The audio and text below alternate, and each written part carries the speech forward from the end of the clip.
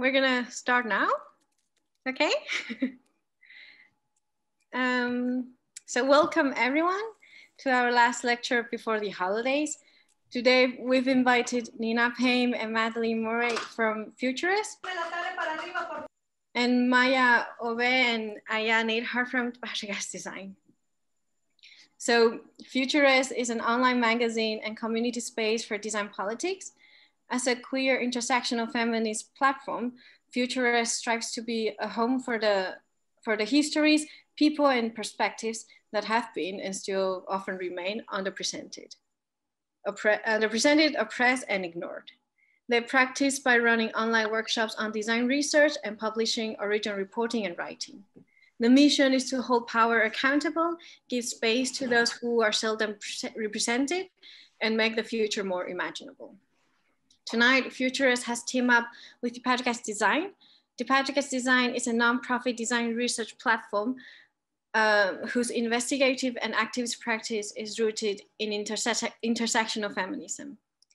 Founded in 2017, DEPATRIARCHISE Design was born out of frustration with a design discipline that is deeply interwoven with discriminating structures. Now they focus on steering alternative modes of teaching design, initiating workshops, bringing like-minded people together to learn from and with each other. In tonight's lecture, FUTURESS and DEPATRIARCHISE Design will unpack their research and report that examines structural discrimination involving racism, sexism, transphobia, and ableism at major Swiss institutions. They will begin with an overview of decolonization and depatriarchization of universities, followed by grievances by students and educators about their experiences in design schools in Switzerland.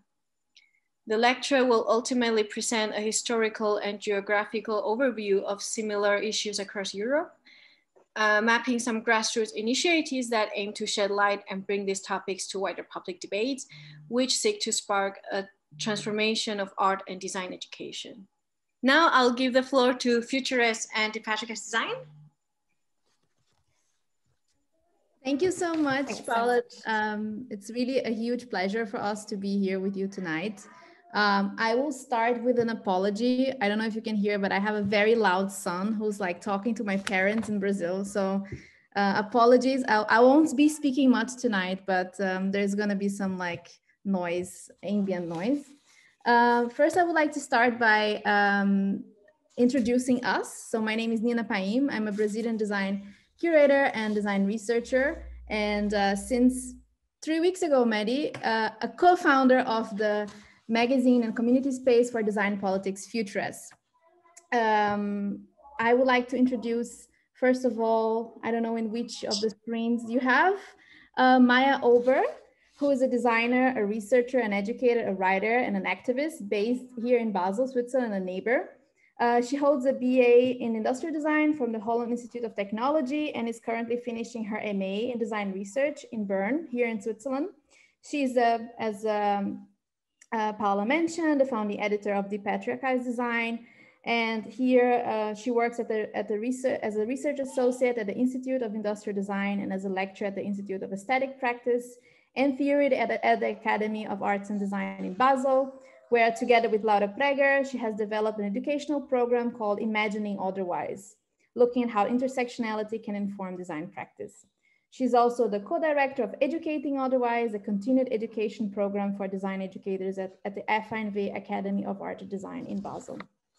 And Anja NEIDHARDT, her partner in crime at DEPATRIARCHISE Design, is a PhD student at UMEA Institute of Design at the UMEA Center for Gender Studies in Sweden. Her research's aim is to identify and analyze alternative, intersectional, and feminist practices that could be implemented by design archives and museums in order to contribute to the development of more just disciplines. Before starting her PhD, she has worked as a self-employed design journalist and educator. She actually completed her MA from the Design Academy Eindhoven, so she's an alumna tonight. And she has contributed numerous pieces of text to various magazines, and also she contributes regularly to DEPATRIARCHISE Design. And lastly, but not least, Madeleine Morley is a brilliant Berlin-based, brilliant writer, editor, and researcher originally from London. She's especially interested in histories of design, media, and feminism, often seeking to combine the tools of journalism and archival research. She was previously senior editor at AIGA Ion Design and has also worked as an editor for Mag Culture and It's Nice That. Her writing has appeared in Dazed and Confused magazine, The Observer, Another, Elephant Eye, Creative Review, and I could go on and on and on. And it's a huge pleasure to have Maddie as a partner in FUTURESS, I would like to say, which is also co-founded by Corinne Giesel. I'm not sure if Corinne is here with us tonight, but they are definitely with us in spirit. So who's going to be sharing? I am, I think, so I'll go for that.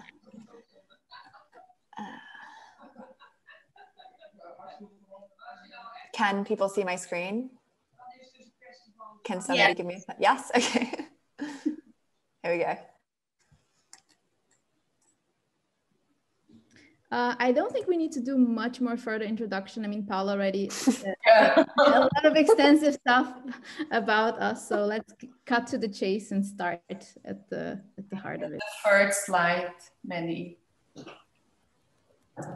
So hello, everyone.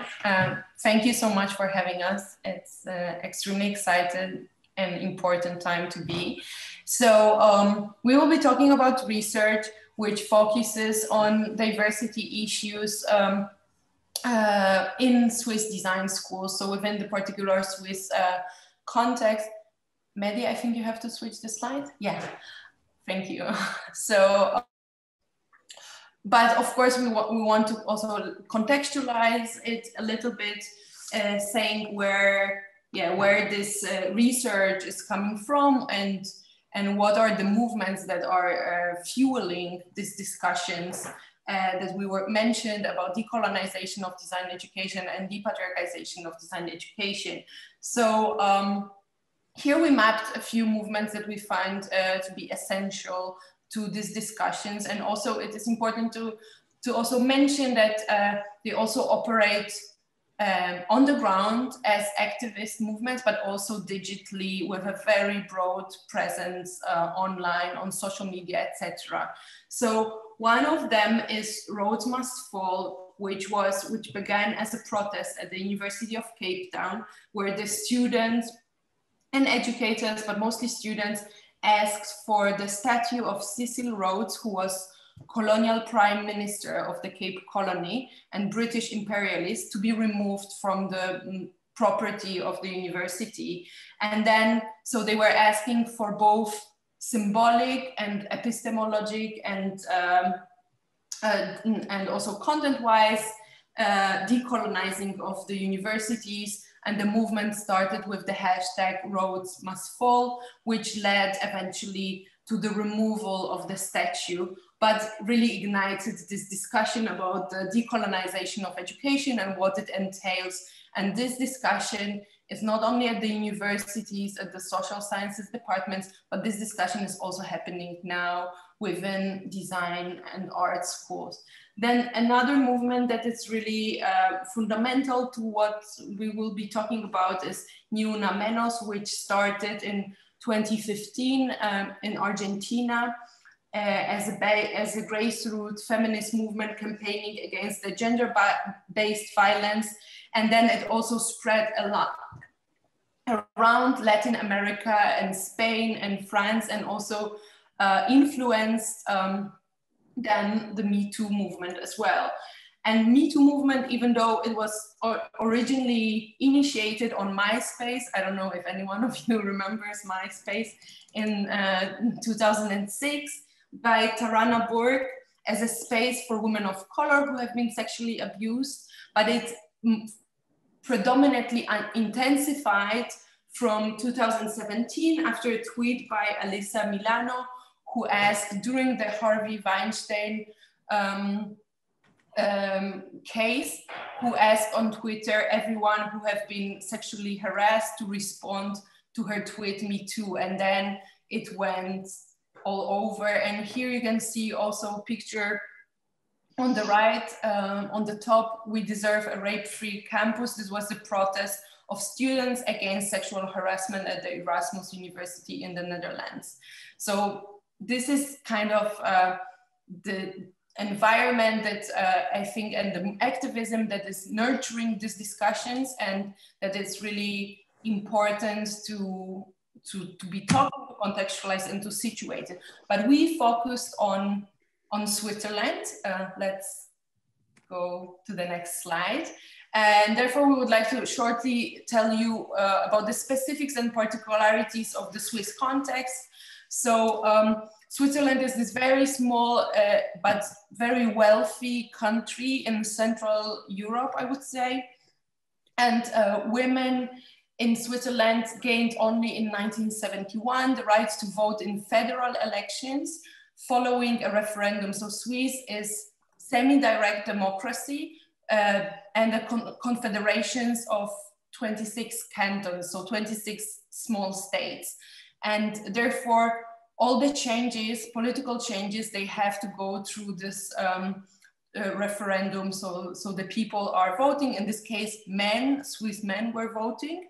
And just to give you some context, in the Netherlands, women gained the right to vote in 1919. The first country to grant women the right to vote was New Zealand in 1893. So 78 years after New Zealand, women in Switzerland got this right to vote and to participate actively as candidates. Yeah, and 52 years after the Netherlands, just to give you some context. And the last canton that gained the right to vote in cantonal elections, Appenzell Innerrhoden, it was just 30 years ago or less, in 1991. And then to just understand it, until the late 80s, women in Switzerland by law needed a legal permission from their father or spouse to work outside of the household. And only from 2004, so it's like 16 years only, there is a law granting women 80% paid maternity leave. So before, there was no paid maternity leave, which obviously influenced how many women who maybe wanted to have family and children, how they could participate in the labor market and to work outside of the household. And this year, after a referendum, 2 weeks long paternity leave was granted to men. Next slide. So as you can see here, that you see Flora Ruca Troncati, who was a great architect, and she was the first female professor at all at ETH, which is this University of Technology in Zurich, a very elite and super established famous school. And she received this full professorship in 1985. Just to compare, Harriet Luke, first female professor in the United States in 1871. So you can count almost more than 110 years afterwards. And at the time when she received this professorship, she needed a written permission from her husband to even be able to work. And then let's go further. And then, except of that, how Switzerland patriarchal structures are very entangled in Swiss landscape, let's say. It's also a country with, I think, one of the highest percentage of foreign population in Europe. So it's around 25%. In some cities, it's even more. And nevertheless, and some of these people, they are already second or third generation of people born in Switzerland, but still are not citizens due to very strict citizenship laws in the country. And also to give you more of things, Switzerland also, one could say that there's the issue of xenophobia. And there was this very controversial referendum in 2009 that banned the constructions of minarets. And there is this feeling of intensified Islamophobia in Switzerland that it's also kind of like justified by law. So this is to give you like an overall from where are we talking from, where are we located at Thank you, Maya. After that, I will now talk a bit about the theoretical background of our presentation and the report that we did. So the movements that Maya spoke about in the beginning have much in common. One major issue is that they address the prevailing norm of a white, straight, able-bodied cis man and its impact. Anyone who deviates from this norm is rendered through their otherness. Even if we study at the same university, even though we work in the same company as our white, straight male colleagues, it can feel like we are in a different world, as feminist scholar Sarah Ahmed puts it in her book, Living a Feminist Life. This issue of a prevailing norm that makes life easier for some and harder for others is one of the issues that also brings students in design schools together. Many of them refer in their activism to decolonial thinking and to feminist theory. Sarah Ahmed understands feminism as a way of challenging the universal, as she says. She also writes, questioning sexism is one of the most profound ways of disrupting what we take to be given. And also, feminist theory taught her that the universal is what needs to be exploded. Next slide. However, as soon as we point out a problem, we are perceived as what she names killjoys. We are killing the joy of those who travel through the system of design education without any problems. Those who have a smooth way that leads from design studies straight to becoming established, well-earning designers. And we kill the joy of those who are continuously teaching the male and Eurocentric canon of design history and theory. By questioning the current state, we kill the joy of all those who profit from exactly this status quo. As Ahmed says, we become a problem when we describe a problem. And also, quote, we make things bigger just by refusing to make things smaller. Next slide. Before leaving her position in an academic institution to work as an independent scholar, Ahmed was active as a diversity worker. In this role, she experienced how frustrating it can be to change institutions. Quote, it is difficult. Our own efforts to transform institutions can be used by institutions as evidence that they have been transformed. End of quote.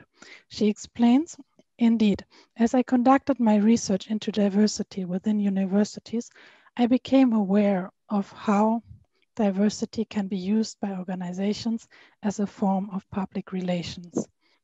And she also points out, within the organization, there's a gap between words and deeds, between what organizations say they will do or what they are committed to doing and what they are actually doing. But still, she also says, feminists in the academy have pushed over decades for changes to curricula. It is difficult to reveal that sexist and racist experiences are not just individual experiences that happen randomly. It is hard to show how they are connected.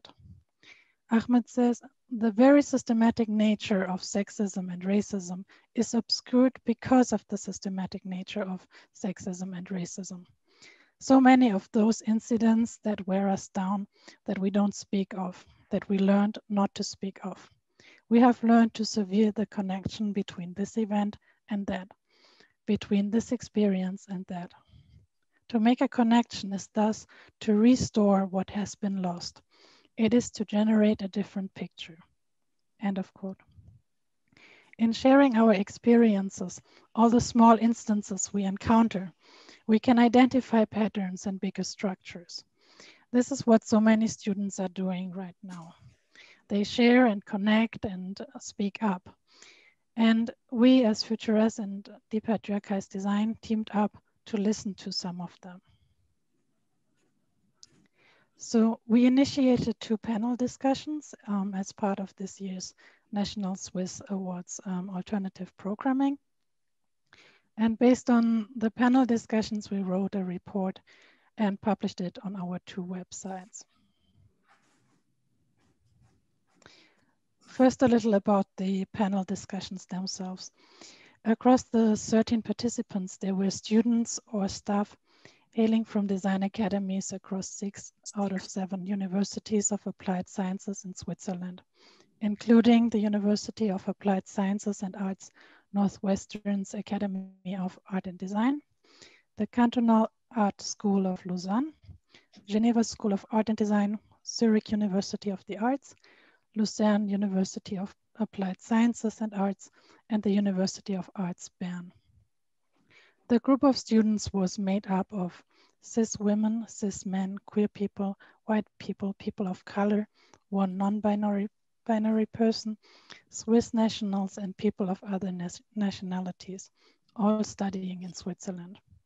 The group of educators was largely made up of cis white women, but also included cis white men, people of color, and people with non-Swiss nationality.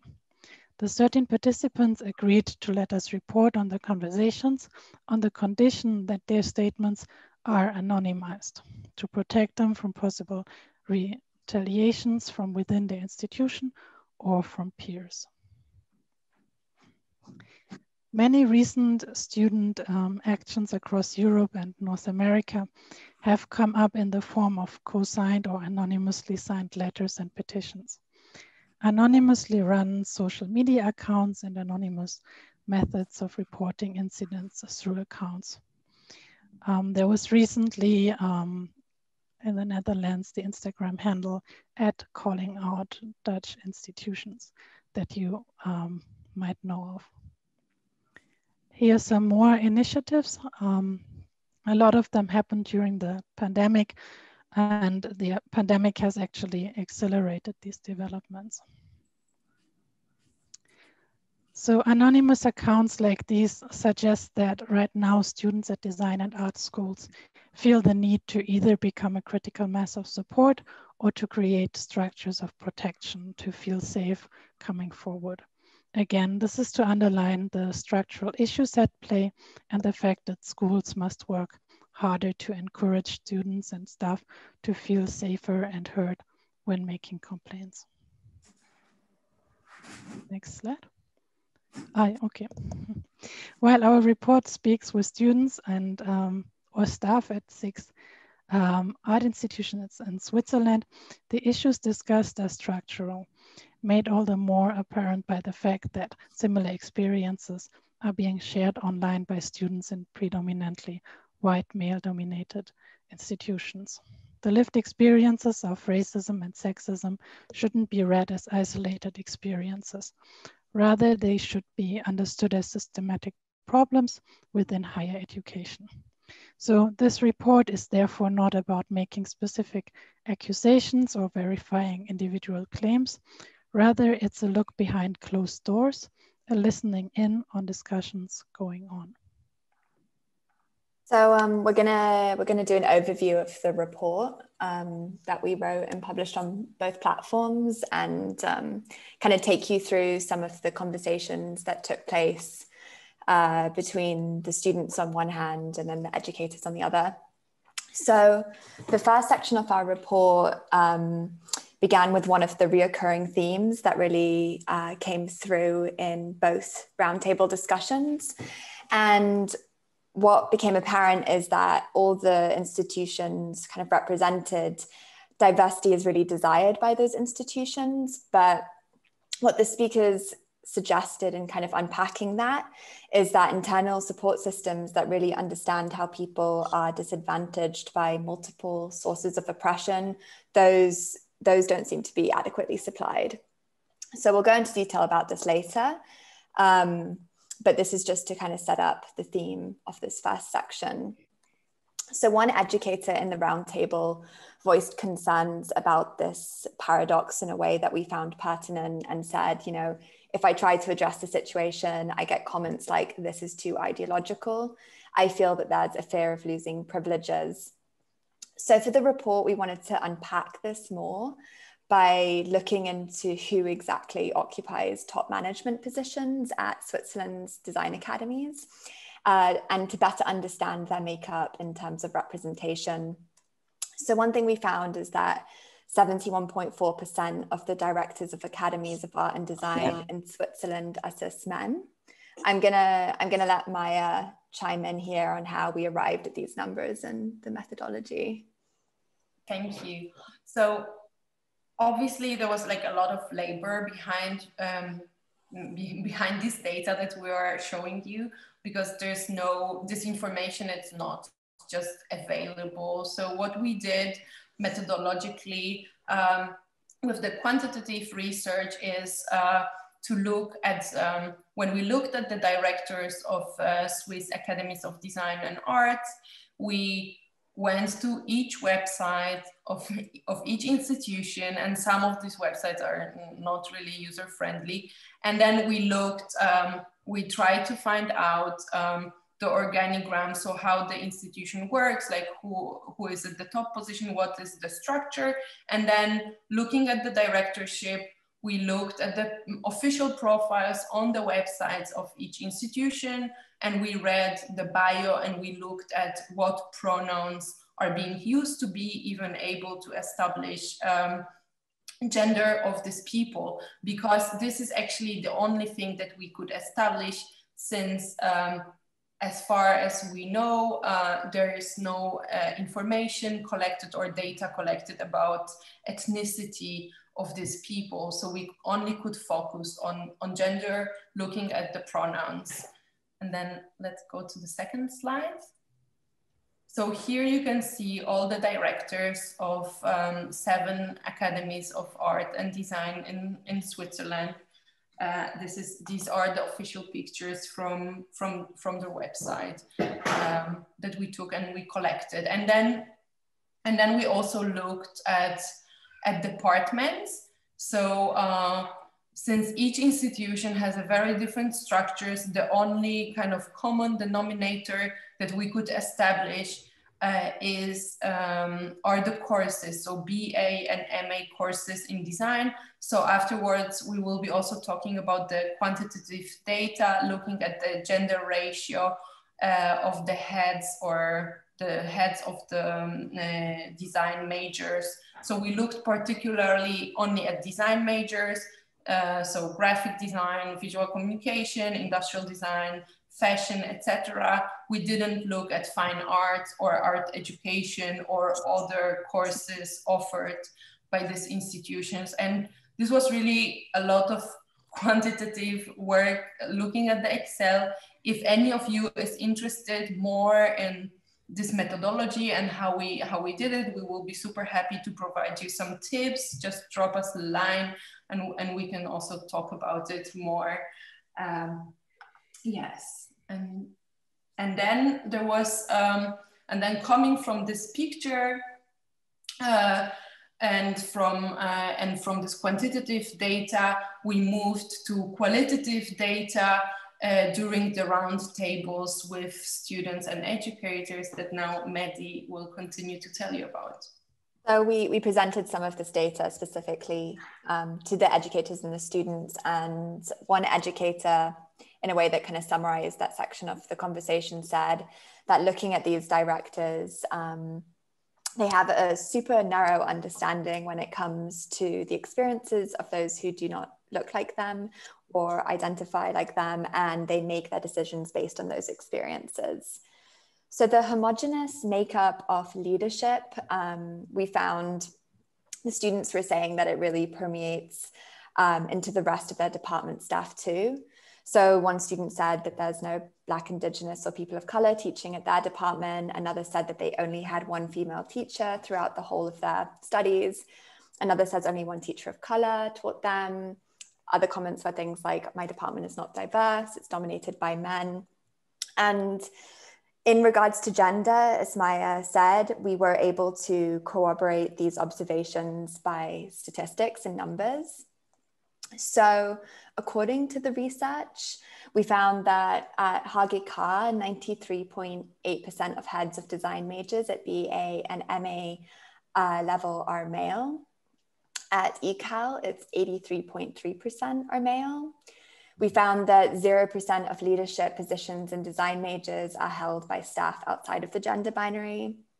And then we found, specifically looking at the BA level for the visual communication at these various institutions, we found that at HGK, 16.7% of teaching staff at BA level are female. At ECAL, it's 19.4% female. At ZHDK, it's 20%. And then this number just kind of gives you an idea of how dire the overview was, because at HSLU, this was the most inclusive of female teaching staff, and that was 27.8% female. So during the roundtable conversation with the students, they expanded on the ways in which this staff breakdown and this super narrow understanding described before, how it really impacts them and their cohorts on a day-to-day basis. So one student said, I personally would often feel uneasy during jury presentations, and I couldn't really describe why. And then I realized it was because I was the only woman in the room with 10 men who all looked the same.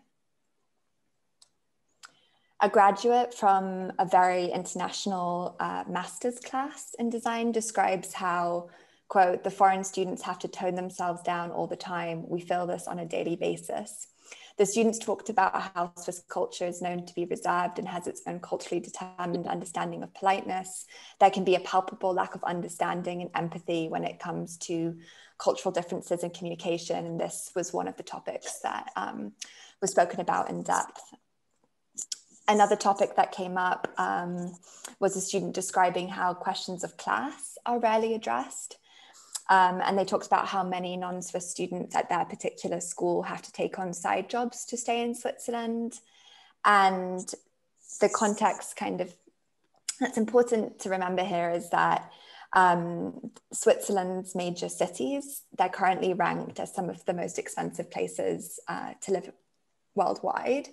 So that kind of really helps contextualize this particular statement. And at the same university of this particular student, they described how there are scholarships for Swiss students, but no scholarships for foreign students, and talked about the ways in which heavy competition, a demanding atmosphere, and a general sense of discouragement towards part-time work really puts pressure on those who need the financial income to survive and to be able to stay studying. Expanding on class and the experiences of foreign students, one other student said that those who are studying art here that are foreign, they already have the possibilities to study, the ability to live in Zurich, to have money to eat. So we looked a little bit further into some of the fees after the conversation around students and foreign students, particularly studying in Switzerland. And we found that the semester fees are higher than for Swiss students often. So just to pull one particular number here, at HGK, it's 714.3% more so for non-EU passport holder students. And all the while, it's apparent that many of the academies of design really seek to attract international students. And they explicitly express this in their marketing copy. And many of the students also spoke during the roundtable conversation about the ways in which they also were kind of pulled to these institutions because of this picture that the marketing copy was painting of diversity. So here on the head website, for instance, it describes itself as driven by diversity, welcoming of exchange students from all around the world, which contribute to the, quote, the diversity and richness of the campus. Here on HKB's website, you can see that it profiles itself as an international multilingual university with students and staff from over 30 countries. And within this, one of the things that we found is that language plays a really powerful and important role. And language became a big theme of the student conversation in particular. And, you know, one roundtable student remarked how the two most diverse programs at that particular school are offered in English. And they were talking about the way that for those that don't have a Swiss-German native tongue, this choice to have a course in English is profoundly meaningful, and the kind of importance that English plays in being a bridging language for students entering these schools. There were a group of students in particular who had enrolled at a school because it was offering a course in English, and they went on to describe their experiences with language accessibility, and they talked about how it can be a type of battle to actually be able to have what they were told that they would have in terms of language. Their individuals' needs are not met, and they kind of voiced their frustrations around this after being brought in on the assumption that they'd be able to converse in English. So here are two quotes. There's a longer section on it in the report itself that touch on this. One student says, "There is a website at my school that lists all the stipends and grants you can receive, but if you don't speak German, it's not so easy to find online." Another student who had enrolled in a course that was specifically offered in English said, "I noticed that this year the new class is entirely Swiss German speaking, so after diversity, the teachers just seem to have said, we don't want to speak English, we don't need all this mess." An educator also unpacked some of this and had something interesting to say in terms of shining a light on the behind the scenes of diversity conversations at that particular school and how old-fashioned the institution can be in regards to issues of diversity. They said, "Of course, our institution has a diversity department, but it shows us a video clip and it's in Swiss German. I understand half of it. It's mostly about very traditional heterosexual models asking questions like, what do you do to deal with equal salaries between men and women?" So it's still at that level. It's something, a good start, but only a very small part of the problem. And here it's just worth mentioning that Swiss German is a dialect of German. And even for German speakers, it can be really difficult to understand Swiss German. So it's like there's multiple layers of kind of difficulty here.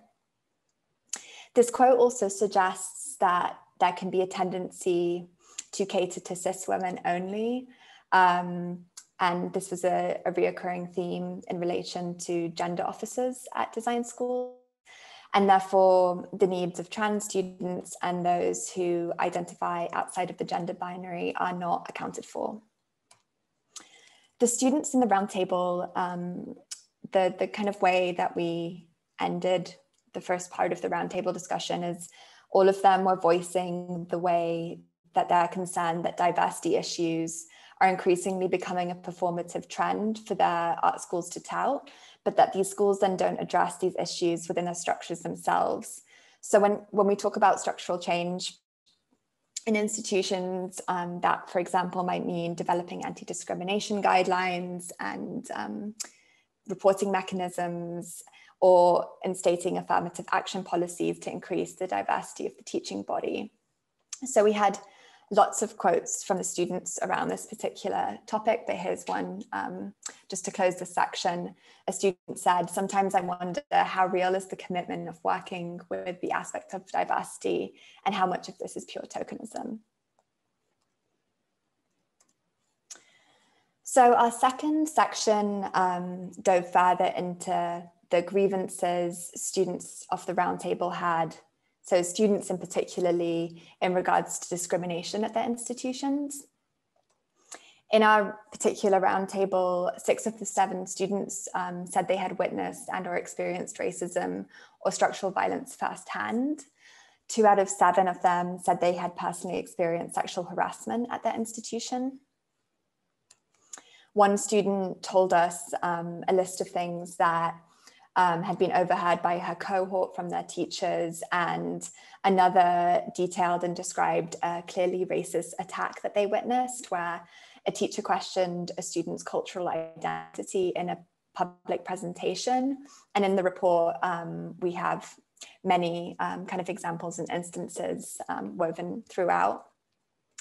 Both the students and one educator in the educators roundtable discussed how they felt muted when they address these problems within their institutions, which raises the question of how and where these questions can be raised at all. So here's a quote from a student who said, "Anytime we try to speak about inclusivity, we are told that we're doing sociology, that it had not anything to do with the school." And the statement we found really echoed one from an educator who was specifically talking about how when she tries to address gender issues in her department, she receives the answer, "But we're not gender studies." So when these conversations are excluded from design education, institutions not only express indifference towards their students, but they perpetuate the problematic myth that design is supposedly neutral or objective. Yes, so continuing on that note about this myth of a political neutral design that unfortunately is still very much present, as we heard from the students and both educators in Swiss design education. In the third part of the report, we wanted to focus on particularly on the contents of design education. So what is being told, who's missing, which voices are dominant, and to kind of learn how these issues of design politics are being addressed, if they are addressed. Next slide. So kind of like departing from the idea how design is a powerful tool, how it's persuasive, and how it's never neutral, we asked the students whether the politics of design is even present in their classrooms, in the assignments, in the bibliography. And then maybe the next slide, Madeleine.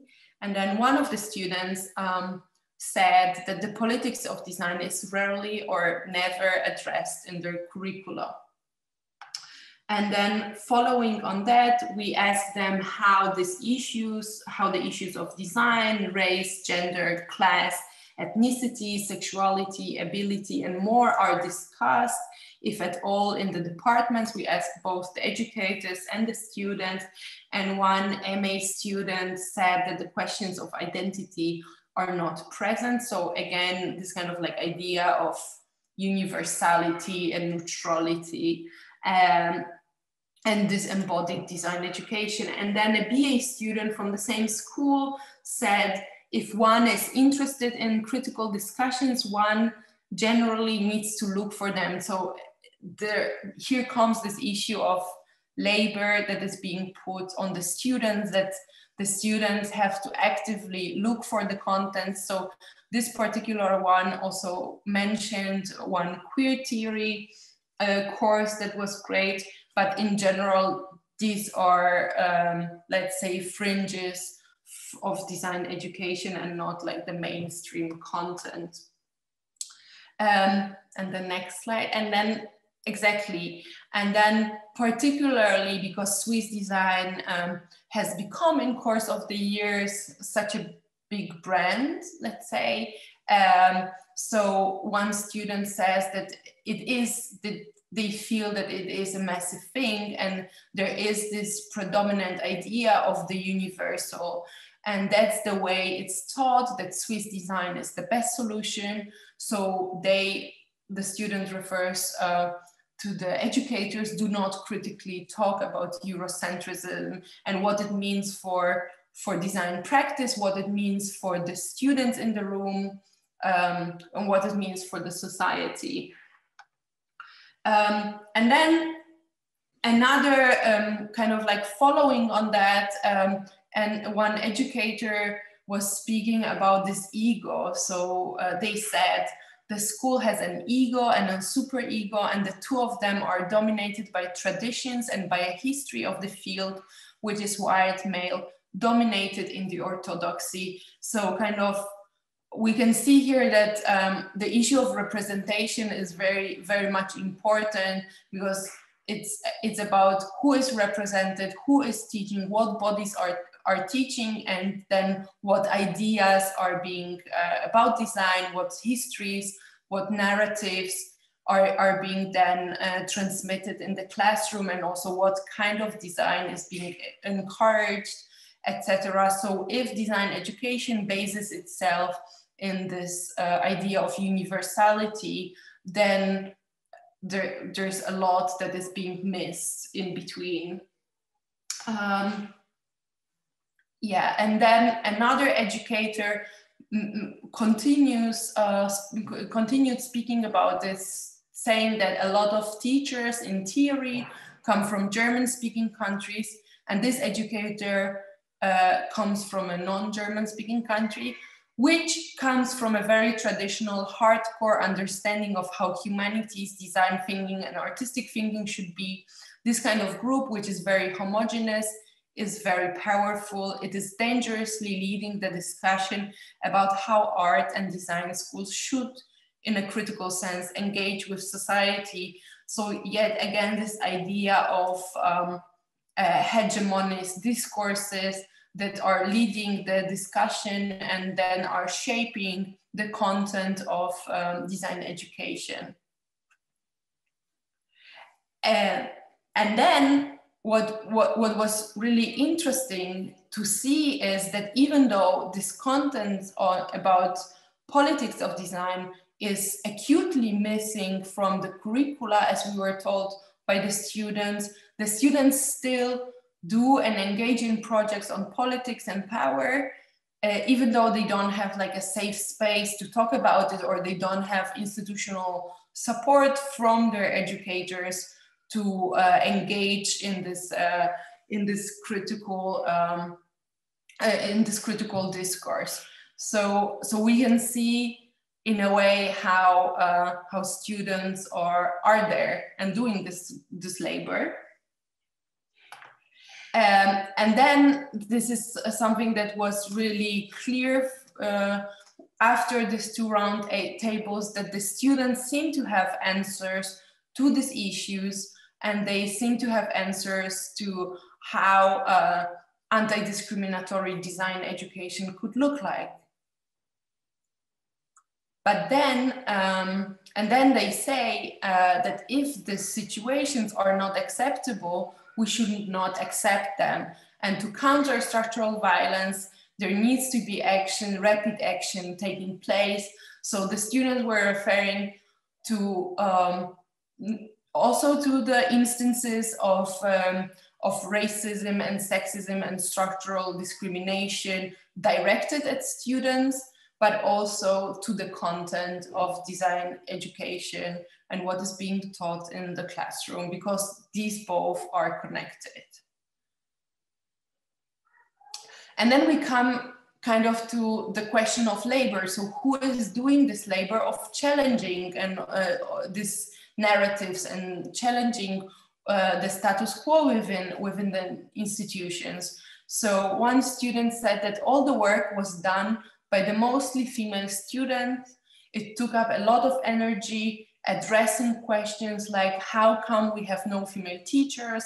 How come all of our classrooms, except for one, are named after men, etc. So how come we have only mostly white male authors in the bibliography, etc. So this issue, so this labor of pointing at the problems and discussing and bringing into a public debate, this labor is done by the students who are directly impacted by that, but actually the students are not paid for providing this labor.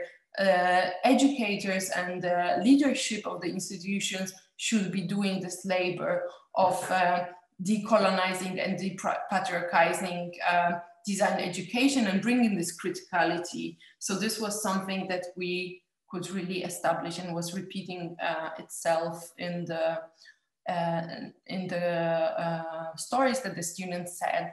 And